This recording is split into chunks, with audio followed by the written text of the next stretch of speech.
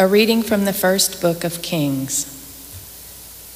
After the death of Naboth, the Lord said to Elijah the Tishbite, "Start down to meet Ahab, king of Israel, who rules in Samaria.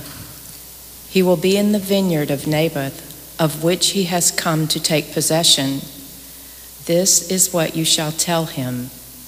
The Lord says, after murdering, do you also take possession? For this the Lord says, in the place where the dogs licked up the blood of Naboth, the dogs shall lick up your blood too." Ahab said to Elijah, "Have you found me out, my enemy?" "Yes," he answered, "because you have given yourself up to doing evil in the Lord's sight. I am bringing evil upon you. I will destroy you and will cut off every male in Ahab's line, whether slave or free man, in Israel.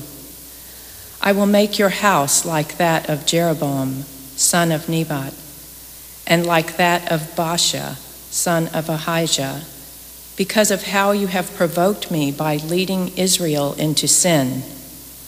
Against Jezebel too, the Lord declared, the dogs shall devour Jezebel in the district of Jezreel.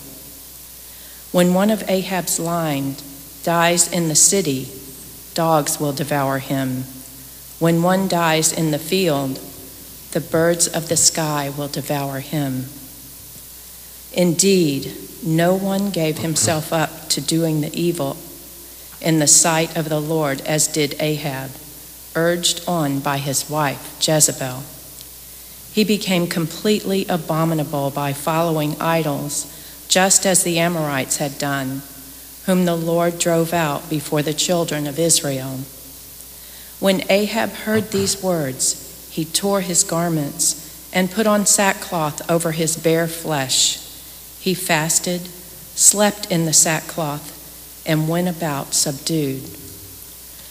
Then the Lord said to Elijah the Tishbite, "Have you seen that Ahab has humbled himself before me? Since he has humbled himself before me, I will not bring the evil in his time. I will bring the evil upon his house during the reign of his son." The word of the Lord. Thanks be to God. Be merciful, O Lord, for we have sinned. Be merciful, O Lord, for we have sinned. Have mercy on me, O God, in your goodness. In the greatness of your compassion, wipe out my offense. Thoroughly wash me from my guilt, and of my sin cleanse me. Be merciful, O Lord, for we have sinned. For I acknowledge my offense, and my sin is before me always. Against you only have I sinned, and done what is evil in your sight. Be merciful, O Lord, for we have sinned. Turn away your face from my sins, and blot out all my guilt. Free me from blood guilt, O God, my saving God. Then my tongue shall revel in your justice. Be merciful, O Lord, for we have sinned.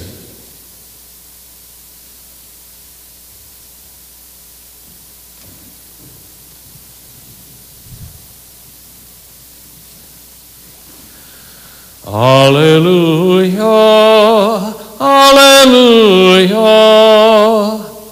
alleluia, alleluia.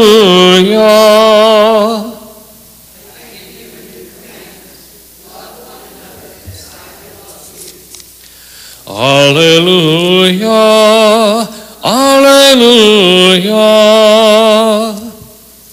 The Lord be with you.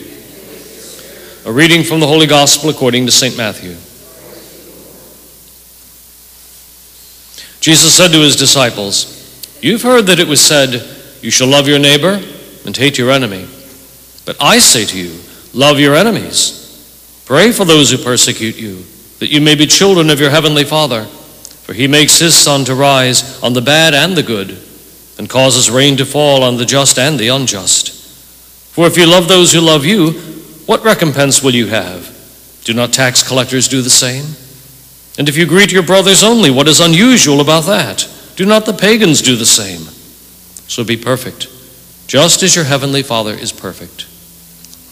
The Gospel of the Lord.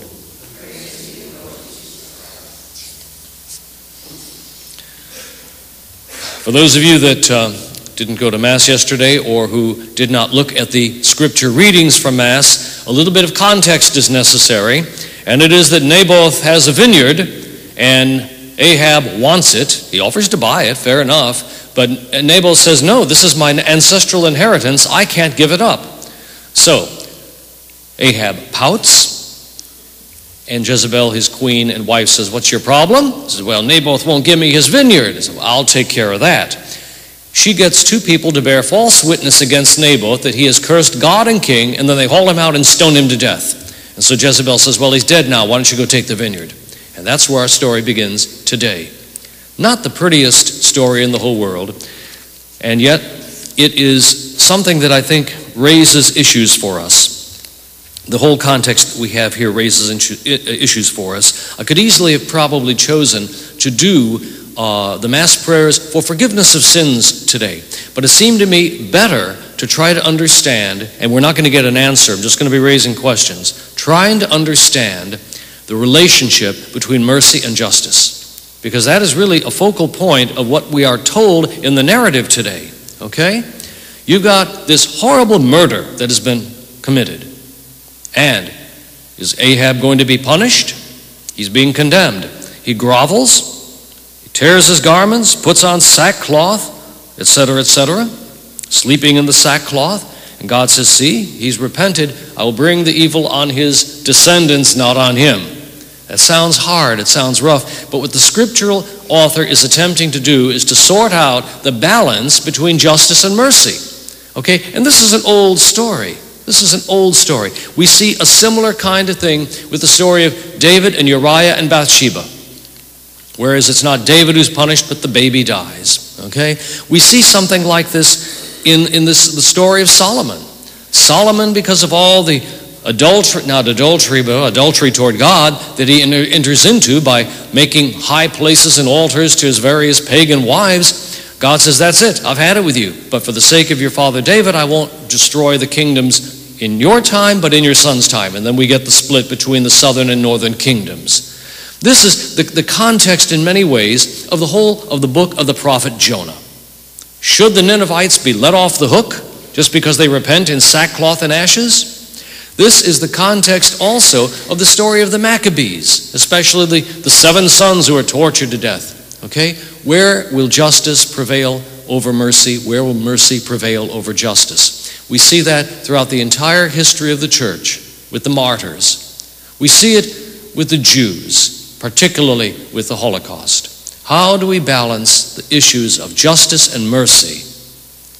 That's a question that I don't think the scriptural author today gives us any answer to, but it's an important one for us to reflect on.